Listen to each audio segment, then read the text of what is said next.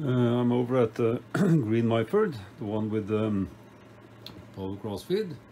Now I'm about to test accuracy of this lathe.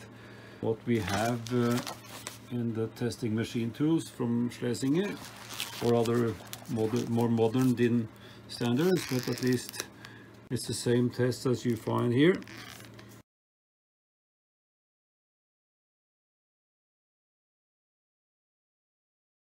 So before I take the spindle, the end float measurement, I just want to explain a little bit or briefly about the way I do the spindle adjustment here.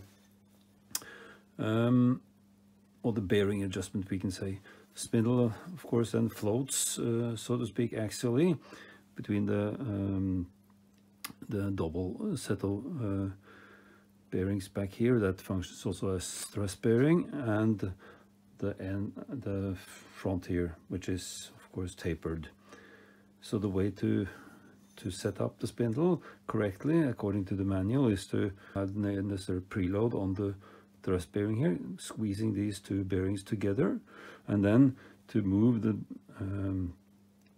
whole assembly back and forth, and then back in this case to meet, let's say, and stop here, and then loosen up again a little bit, and they say 15 degrees. So to test the end float here, I use the tailstock. I can use, of course, in and out by hand here also, but I prefer to use the tailstock and tighten it down, and then measure. As you can see, I get it down to, with a reasonable pressure, down to 3 or 4 hundredths of a millimeter. And after I've done that, I may have to go back. So setting the 15 degrees, tighten this. May have to go back here to tighten up the inner races so that the thrust bearing get the preload necessary, and then of course tighten down again. Then you should have a working order spindle. And then to the, let's say, the measurement, I push down. So I push down or lift up. And as you can see, there is hardly any movement.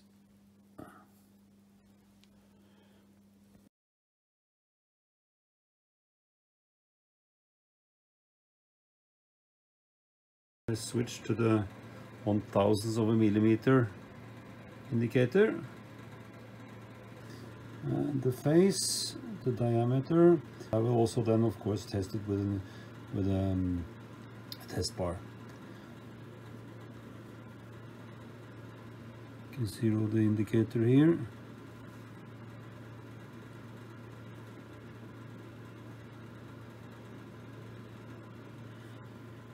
Zero there, then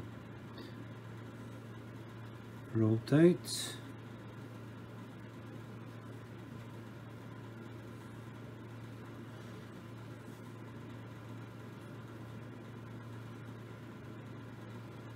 I'm getting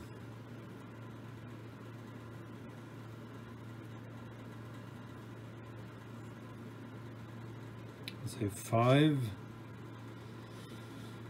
or half hundredths of a millimeter, 5 thousandths, which is 2 tenths or 2 ten-thousandths of an inch. And now set up to the face, which is also the chuck register.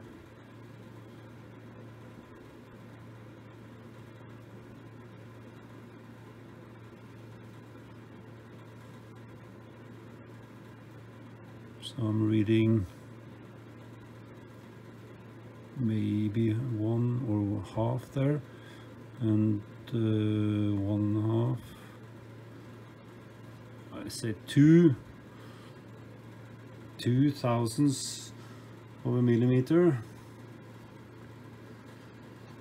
which is less than 1 ten-thousandth of an inch. So very good.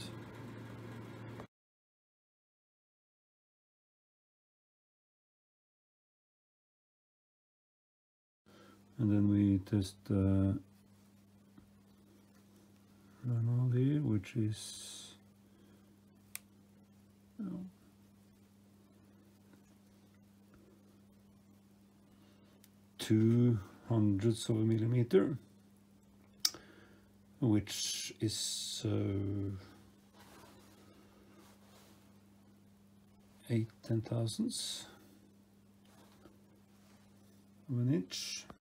And then the same measurement, but towards the chuck. So runout here is, well, I'd say less than, or maybe 5/1000 of a millimeter, which is 2/10,000 of an inch.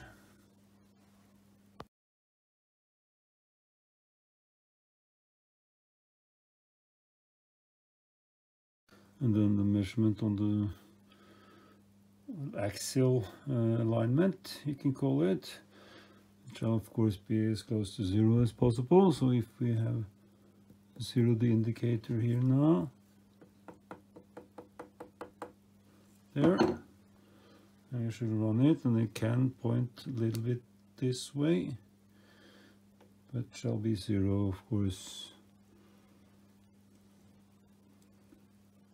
So it is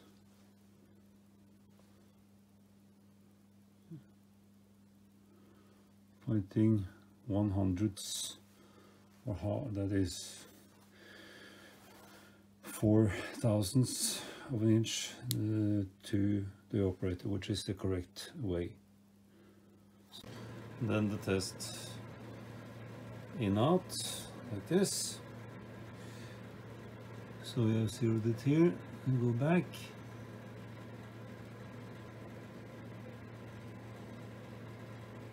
And it stays at 0. So we can adjust it to 0 there also. Just prove it is. And go back again. 0. Great.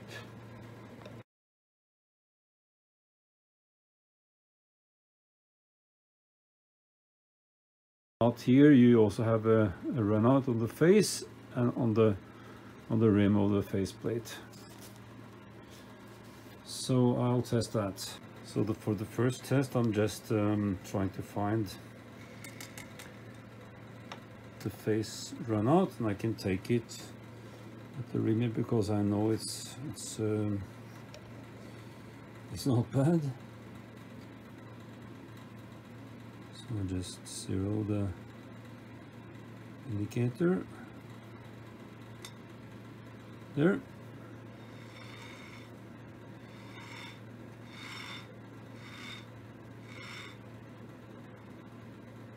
Okay, a little bit that way. So it is 1/1000 of an inch, or 2.5 of a millimeter. And then we'll test the runout here. Let's see.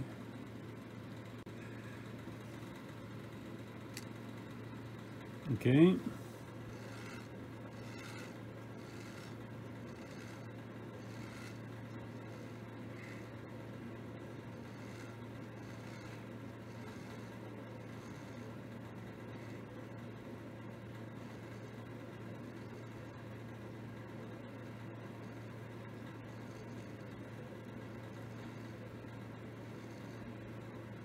So we call that the same, 1/1000 or 2.5 of a millimeter.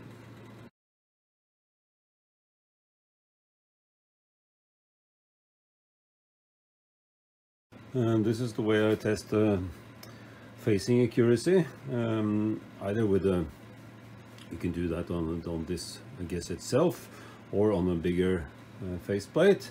But I chuck up here a called the testbar, which is proven flat, and then you just prove it to be at the exact, let's say, 0 position here.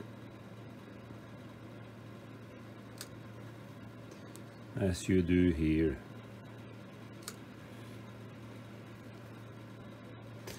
And knowing that it is flat, and if it's not repeating, you just adjust and snug up. So fairly simple. And the way I'm checking the facing accuracy or adjusting it is first of all checking it, and then trying with shims in the rear here. First loosening up, of course, these screws, inserting the what I think is the correct shim, testing until I get it flat, and of course you have to tighten up these screws.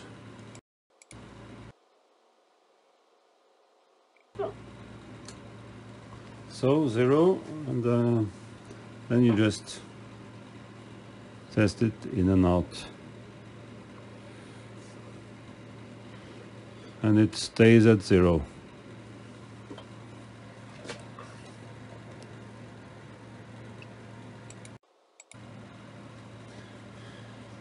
And then of course what is needed is to scrape the necessary amounts of whatever shim I put in there, and know how much to scrape. And I like to divide this area here into pads like this, so I have 2 pads. So then if I insert shims there, means that I should tilt this way, and I have to scrape off this amount here.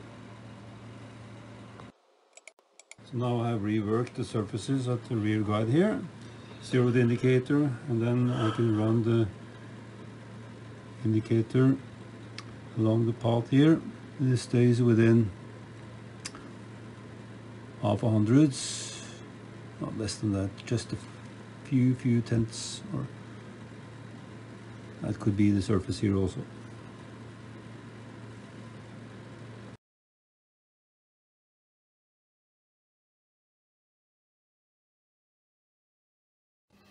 And now we're testing the tailstock, which shall of course be straight ahead, and the allowance for a little bit up, and then also sideways a little bit towards the operator, so to speak. So zero the indicator there, and running it down, you can see it rises by a little amount. That's okay.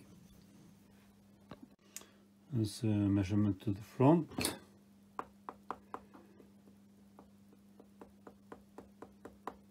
So the indicator there. Tighten. Then move forwards.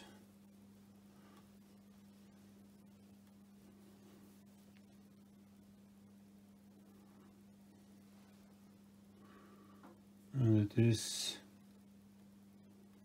high, so it points a little bit there, also to 0.02 of a millimeter.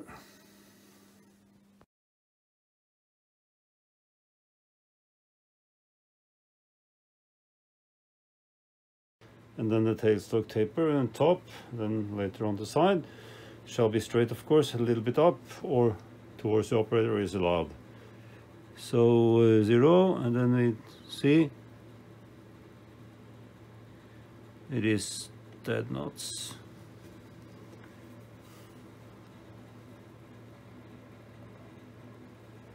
And of course here it is important to tighten the clamp there. And then to the side, we zero the indicator there and go out. And it says 2.5. So in again, so it's the correct direction. And that's a little bit about what it's recommended, but as you can see, there's not much pressure needed. And it's important to tighten the clamp here also, which we'll see. Shall not measure much difference, but a little bit. course the barrel shall be snug in the bore here, and that's what you see here. If it is not, then you will have a big difference here with the clamp.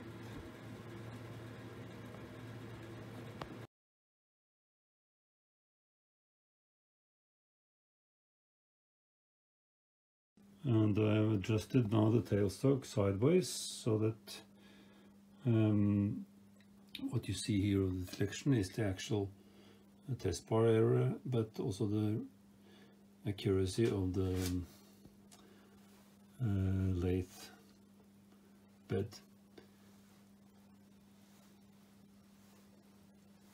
So as you can see, it is stationary within 1/100th of a millimeter.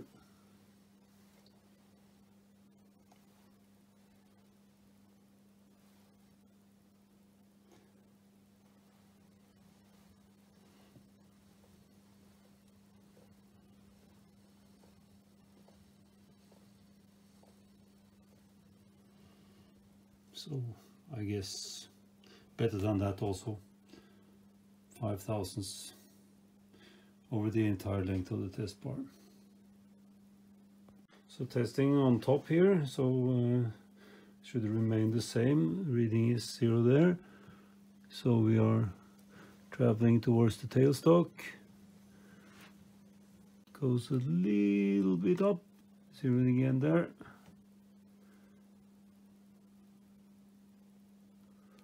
Like that, and then going a little bit down. So that's correct. Good.